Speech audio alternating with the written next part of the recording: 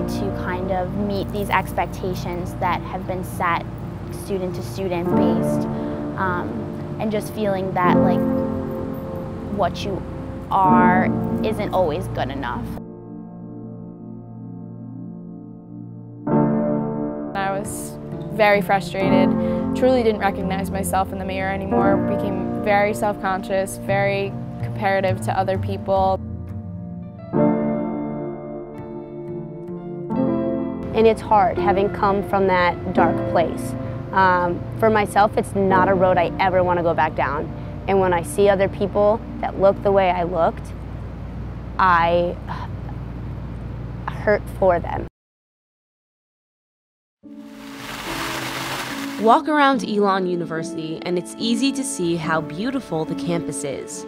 But according to some students, one aspect of Elon is even more beautiful than the campus itself. You walk across campus and you see 10 people, you know, like I said, and every single one is better looking than the next. So it's literally your entire life, especially at Elon, you're surrounded by good looking people.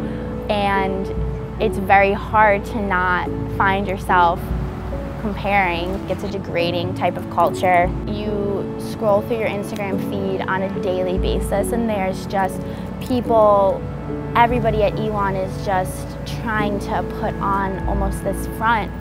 Elon has always had students who, or a culture of, you know, folks wanting to be very fit. I have noticed probably though in the last 4 or 5 years, folks being more fitness centered than being skinny centered. Fitspiration, or Fitspo for short, is an online trend designed to inspire viewers towards a healthier lifestyle by promoting exercise and healthy food. Search the hashtag on Instagram, and these are the images you'll see.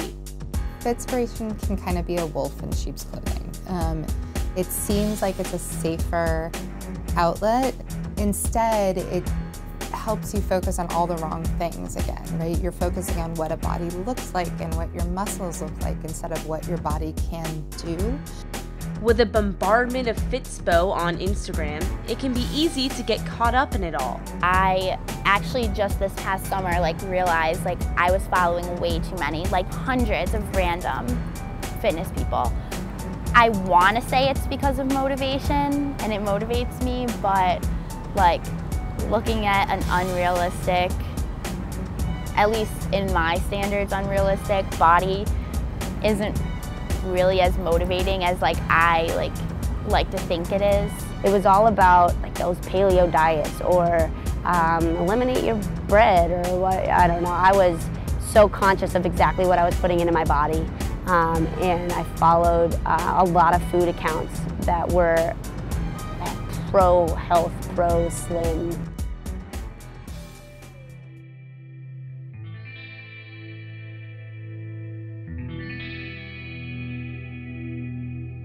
Allison Forehand transferred to Elon from Dickinson her sophomore year. She was a two-sport athlete at the Division III school, but was looking for more out of her college experience than just athletics. When she came to Elon, Forehand struggled with the transition. With that came the stereotypes of you don't want to get that freshman 15. And even though I came here and I was a sophomore, I never worried about the freshman 15 because I was on these 2 sports teams. I was like, I can eat whatever the heck I want, I'm going to be fine. But then all of a sudden you're like, whoa, you don't have that sports to keep you on a workout schedule. You got to create your own workout schedule. And I did it in an unhealthy way. 5, 6, 7 times a week, something every day for at least an hour to an hour and a half to 2 hours, pretty much. It would be whatever time I could squeeze it in during the day. If it was late at night, I had a test, I would always try to make it work. Focus on portion sizes. Don't fill your plate up too much with those starches and get more veggies, but then you're filling yourself up with veggies that only can do so much for you. If you're working out 2 hours a day, you're going to need to put protein on that plate. Forehand was diagnosed with a form of anorexia that she developed unknowingly. She didn't realize she had a problem until her parents noticed a significant weight loss. I wasn't aware of it, and so I never really thought about it until I went home and I realized that how it affected my family and those around me. we were able to take the necessary steps to start to solve the problem. It didn't happen in the blink of an eye, no, but it did happen. And I am like exactly where I want to be right now in my life. Happy, healthy, I'm like at perfect weight. And I feel happy and healthy. It's not just that I am, it's like I feel it. Second semester, sophomore year, when I looked myself in the mirror and I was trying to fit into the clothes that I had bought the summer before when I first gained my weight. And those weren't fitting. And I was pretty limited to maybe 5 or 6 outfits. And I was very frustrated. Truly didn't recognize myself in the mirror anymore. Danielle Fowler was able to look past the negative effects of Fitspiration and use it as a tool to get healthy. She used the Weight Watchers programs and the Kayla Itsinas Bikini Body Guide to get in shape after she had gained weight during freshman and sophomore year. She followed different users on Instagram for motivation. A lot of the users through the Kayla Itsinas Guide I follow too, just to kind of see like their real stories and they're real people just like me. Fowler even took her own progression photos, posting them on social media as part of an article she wrote for the Odyssey Online. A lot of times you don't see the subtle changes and it just seems like, oh, I haven't been doing much at all. But then you look at the transformation and you see, wow, I've worked my butt off for this. Personally, I don't need to be a ripped six-pack bodybuilder. I just want to be comfortable in my own skin. I almost worry that the motivation becomes shame-based. You know, I'm really ashamed of where I am now, rather than I really want to take care of myself. Because when we're working from a place of shame, it's all about like, I'm embarrassed about myself, I'm gonna compare myself to someone else, I'm gonna feel bad about myself, and that's what's gonna be what motivates me.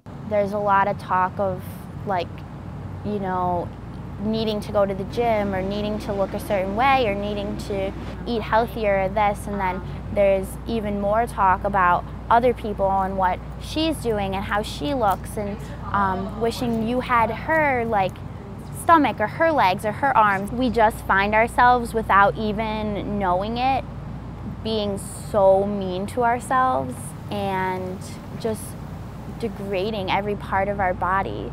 What is fat talk? Fat talk is when you start disparaging yourself. You're like, oh my God, I look so fat in this, or these jeans make me look fat.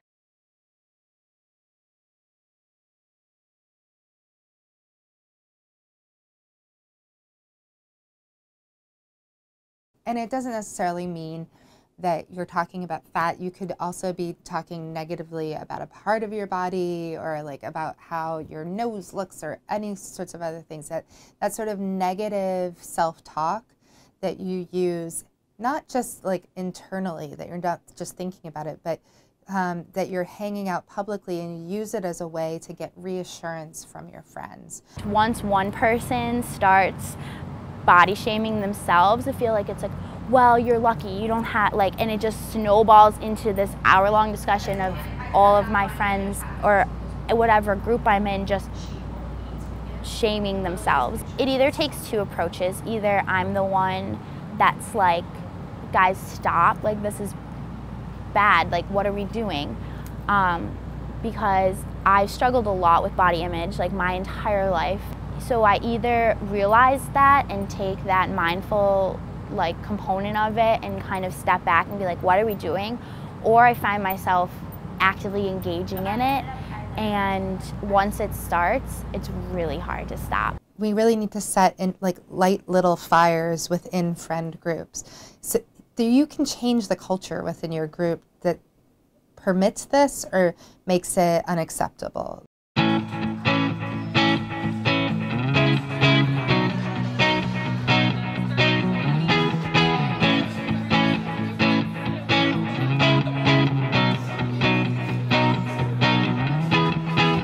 Fat Talk Free Week started in 2007, and it's a Tri-Delta initiative to improve women's view of their bodies on campus, so focusing on positive body image and encouraging self-confidence in women, which is especially important on college campuses where so many women feel that they have to fit a particular image.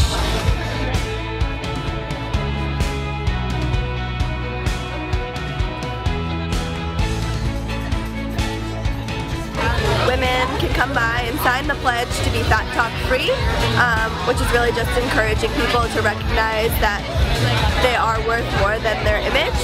The pledge is basically saying that you should focus on people's worth beyond their image, and that you're pledging not to have conversations about body image. So you're more focusing on an individual's strengths and their characteristics and all the wonderful things that they're doing.